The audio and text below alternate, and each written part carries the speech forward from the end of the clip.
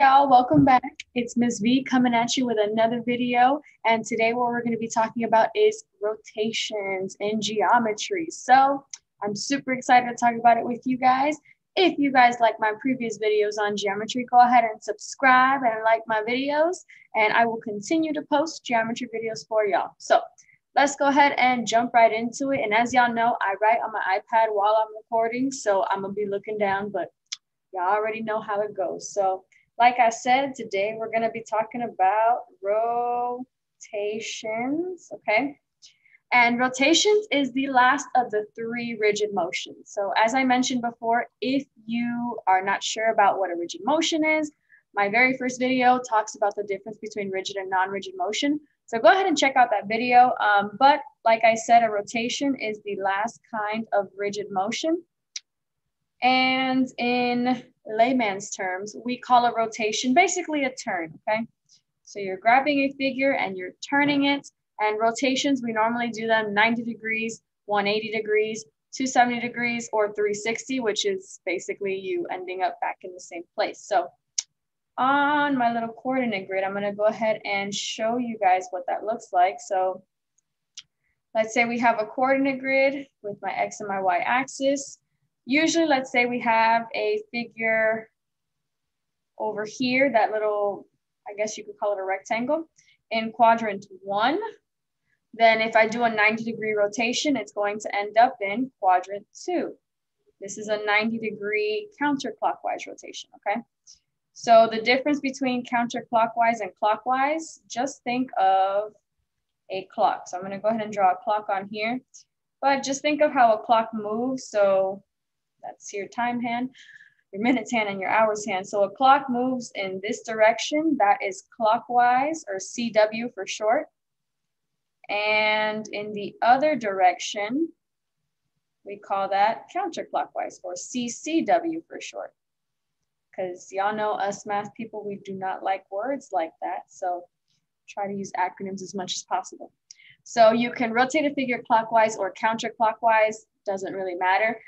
The only time it does matter is when you have to figure out where the coordinates end up at using the specific rotation rules, which I'm going to cover those with you guys now. So like I said, you can rotate a figure 90 degrees counterclockwise, and that is the same thing. So if I go 90 degrees counterclockwise, so I'm going in this direction, that is the same thing as me going 270 degrees clockwise, okay? So you can think of 90 degrees and 270 as long as they're going in opposite directions. So one is going clockwise, the other one is, one is going clockwise, the other is going counterclockwise, then they're going to have the same rotation rules. So I'm gonna go ahead and actually write out these rotation rules for you guys because they're super, super duper useful whenever you're talking about rotations in geometry, especially about, well, specifically about the origin or 0, 0.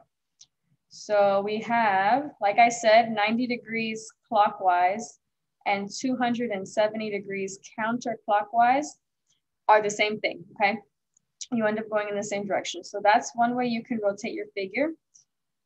180 degrees is the nice one. It doesn't matter if you go clockwise or counterclockwise, you still use the same exact rotation rule. And then the very last one that we have is when we go 90 to, well, I'll do 270 first. So 270 degrees clockwise or 90 degrees counterclockwise, okay? So those are the three basic rotations that we have. So let's say we have a point X comma Y.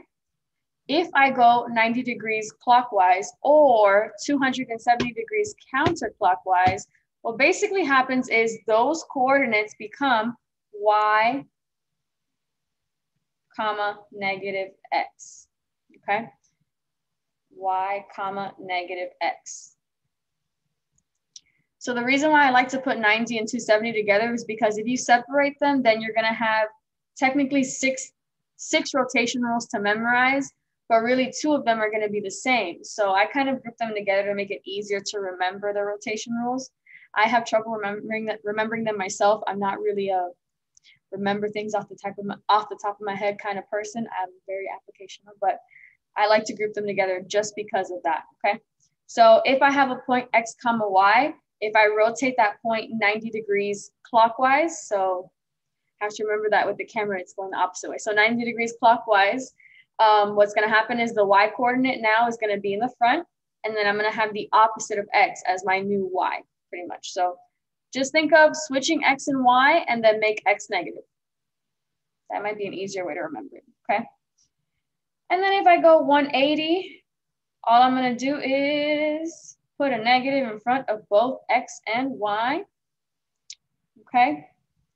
And then the very last one that we have is 270 clockwise or 90 degrees counterclockwise. And that rule is do the opposite of Y. So again, switch X and Y, but now Y is negative, okay?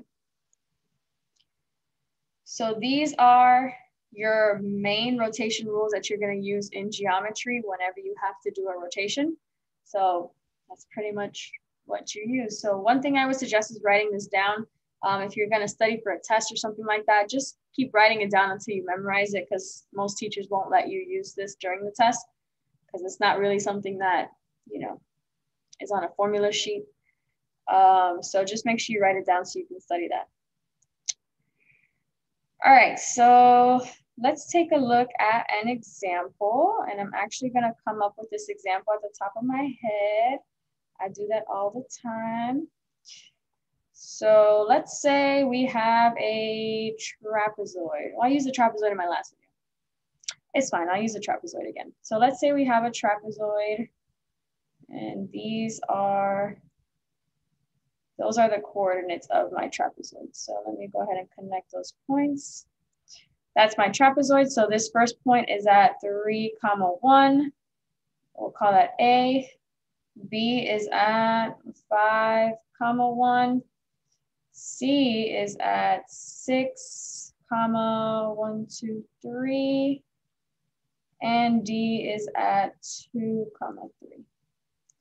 Okay, so let's say we have that trapezoid and I tell you, hey, rotate trapezoid A, B, C, D. Trapezoid A, B, C, D. We'll do 90 degrees clockwise, and we'll practice 270 degrees clockwise. So I think those are the ones that students and people struggle with the most. So, all right, so I'm gonna go ahead and just do 1 or 2 points and then let you guys do the rest of them, just because I don't want this video to be too long. So let's say we have point A at 3, 1. Let's say I'm gonna do the 90 degrees clockwise rotation first, and I'm gonna change the color up so that we can follow it a little bit easier. So let's say we do the 90 degrees clockwise rotation first, okay? So if I do that rotation to that point A, if we look back at our rotation rules, remember 90 degrees clockwise is this very first one here. What happens is just switch X and Y and make X negative, okay? So switch them and then make X negative. I hope that looks right in the video. But when you switch them, so that's, whenever I do this with my students, I always switch the points first. So I'm gonna switch X and Y, and then I'm gonna make X negative, okay? So all I did was just remember after you switch them, the new Y should be negative, or the opposite sign of whatever it was originally, okay? So that's 90 degrees clockwise with point A. Point B is 5, 1. So again, switch X and Y, and then change the sign of Y, okay? So switch, change sign, switch, change sign. All right, so I'm gonna do 270 degrees clockwise with points C and D. So you guys can see all 3 points being moved. But what I would suggest is you can pause the video here and go ahead and find out what the 90-degree clockwise rotation is of points C and D. And I'll go ahead and I'll write it out for you guys as well on here so you can see that and so you can check yourself, okay? So go ahead and pause the video, practice points C and D, and then I will show you the answer after, okay?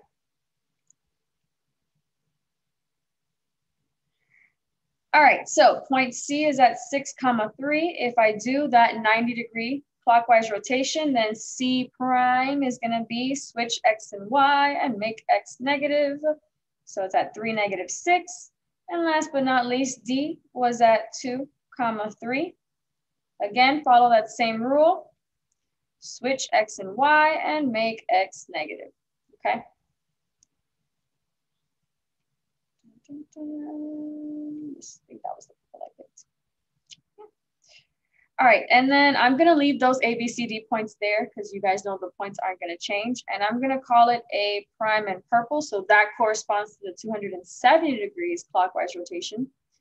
And remember, it's this kind of the same thing as the 90-degree clockwise one. The only thing is instead of making X negative, now you're gonna make Y negative. So I'm still going to switch X and Y, but now instead of putting my negative sign in front of what used to be X, I'll put it in front of what used to be Y. Okay. So I guess an easy way to remember this is if it's 90 degrees clockwise, the second row of coordinates or the Y row, change the sign. If you're doing 270 degrees clockwise, the first row or the X coordinates, change the sign, okay? So then B prime, again, switch X and Y. So I have 1, 5 and change the sign of X. C prime, pause the video if you'd like to, and you can go ahead and try that one out yourself. So C prime again, switch X and Y and make my X negative. And finally, D prime again, I'm switching X and Y and I'm making X negative, okay? So those are rotations pretty much. These are rotations about the origin. So 0, 0, right here, this point there. So these are all rotation rules about the origin. Now, if you do rotations about other points, one of the important things about rotations is that when you rotate a figure about a certain point, that point is going to be the same distance away from the center of rotation, okay? And I'm going to talk about that a little bit more in my next video when I go over the properties of all 3 of the rigid motions, so you guys can kind of see how they connect to each other and you know, how to figure out what kind of rigid motion was done on a figure just based on looking at it, okay? So again, if you like this video, go ahead and hit that subscribe button, like my videos, and keep watching because I'm gonna keep uploading as long as the school year's going on, y'all. Have a wonderful, wonderful day, and I will see y'all in my next video.